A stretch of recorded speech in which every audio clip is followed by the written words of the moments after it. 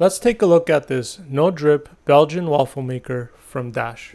I really love their mini waffle makers and decided to buy this larger one to make more batches of waffles faster. It has a similar design and build quality to the mini waffle makers, and I really like that. It came well packaged with the manual, and the manual has some really nice recipes inside. This waffle maker can make 4 standard size waffles, and it features an overflowing pocket. This means that any leaks or spills will flow into this pocket and won't make a mess. On the underside there are feet so it won't damage the surface. Let's go ahead and give this a try and plug it in. As soon as you plug it in, a red LED turns on. After a couple of minutes, a green LED will turn on next to it. This means that you are ready to pour in your batter. I have already prepared a batter mix for this. I also have a bottle of non-stick oil spray, as recommended in the manual. Let's go ahead and spray a little bit of this inside. Now it's time to pour in the batter.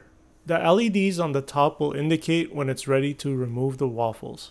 This waffle maker is much more consistent than other waffle makers I've tried, and doesn't just burn the center. Thanks for watching, and I hope you enjoyed this video.